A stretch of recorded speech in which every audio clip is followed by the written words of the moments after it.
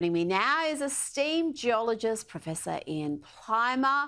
Let's start with Peter Dutton's upping the ante on the nation's energy policy and its net zero commitments. The usual political pundits did what they always do. They warned of electoral backlash and even oblivion.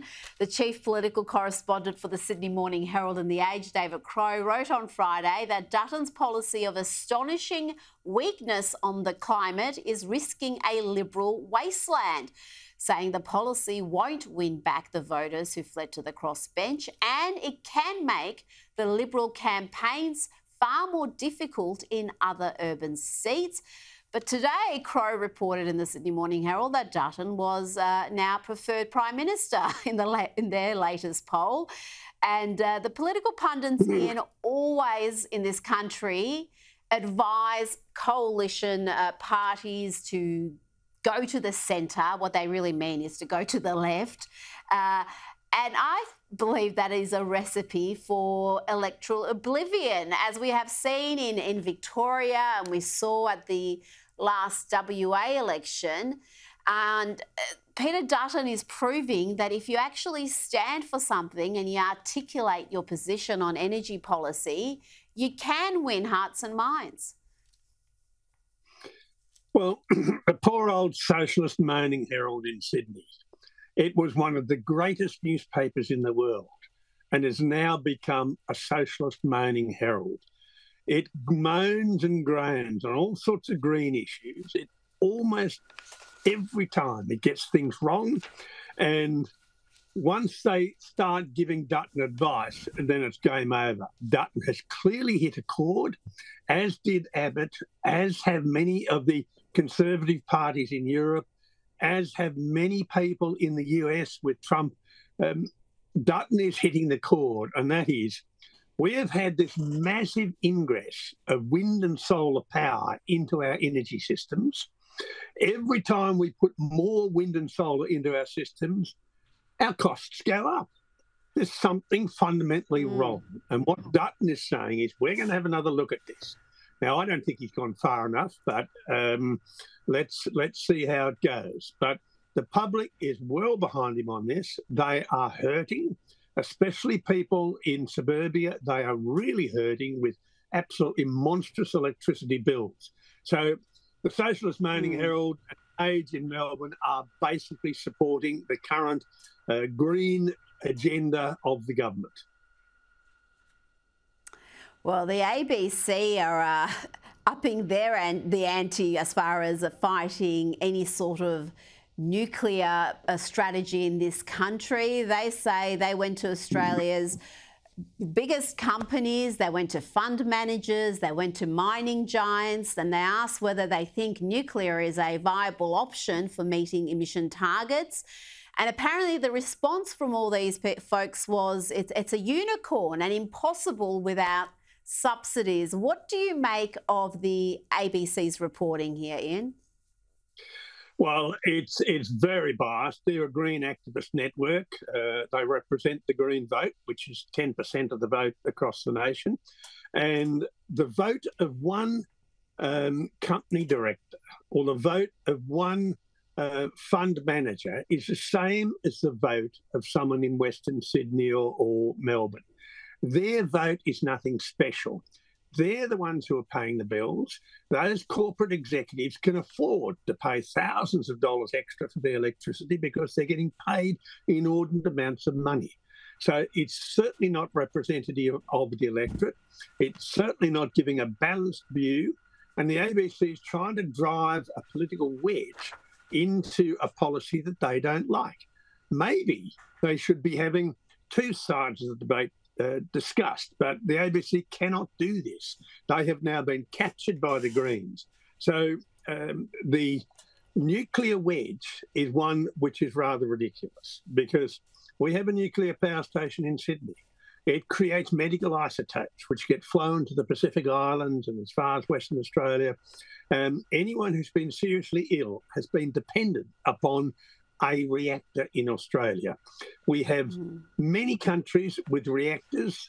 Those countries that buy our yellow cake from South Australia are countries that have reactors and they burn this yellow cake in the reactors.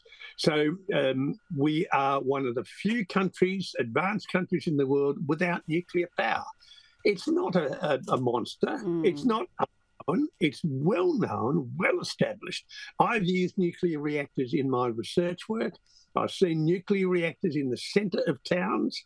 Nuclear reactors are tried and proven technology.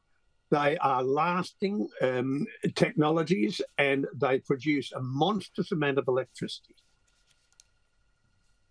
Well, it's a little bit rich, I think, for the ABC to be quoting these corporate heavyweights talking about this will be impossible without subsidies. I mean, where would renewables be without subsidies? Well, and I do wonder what... Go ahead. Maybe the ABC should run on renewable power. And that, I think, would be wonderful. I don't listen or watch the ABC, but you would have on some days only 3% of the transmission. That's the amount of renewables that go into the system. So maybe they should put their money where their mouth is and only run on renewables. I'm not going to hold my breath. No, and I would imagine some of these people they went to for their considered advice may have investments in technologies, perhaps renewables, that are going to be impacted if we have a nuclear industry. So that's another thing to consider with this reporting that is as fair and balanced as we expect from the ABC. Now, the Financial Review's John Keogh has accused the CSIRO of not giving a fair comparison between nuclear and renewables in their latest report, which asserts wind and solar are the lowest cost new build electricity generation in Australia. They claim that it's significantly cheaper than nuclear. But the AFR's reporting says they're not comparing apples and apples. They're comparing apples to oranges. They're underplaying the potential use of nuclear by restricting their cost calculation to just 30 years. It's something we've discussed previously on this program. And they're making all sorts of other assumptions that tip the scales in favour of renewables. Has the CSIRO lost credibility, Ian, with this activism masquerading as unbiased, as an unbiased report? Because we do expect this body just to give us the facts, not to be a political player. The CSIRO has an S in it, and that's for science. This is an economic report. This is for other groups to do. The CSIRO should focus on its big science, should focus on making Australia more prosperous. Now, that report doesn't deal with the cost of putting in transmission right across prosperous farmland. It doesn't deal with destroying farmland to put in solar and wind. It doesn't deal with the permanent loss of food production in these areas. It also is quite misleading and deceptive because nuclear power stations do not last 30 years. They last at least 60 years and sometimes longer. And a nuclear power station is put where there is an existing grid. That is where there may well have been a coal-fired power station. So the costs are significantly lower. The second thing is they've exaggerated the longevity of wind and solar, and they've given it a 25-year life. Now, normally it's about 15 years if you're very lucky and you've got a westerly wind and the sun is shining. So this report is sheer and absolute political propaganda. This is the CSIRO attempted to curry favour with a government that's a green government. This is a CSIRO chasing funds rather than chasing the truth and big science. Professor Ian Plimer, thank you so much for your time this evening.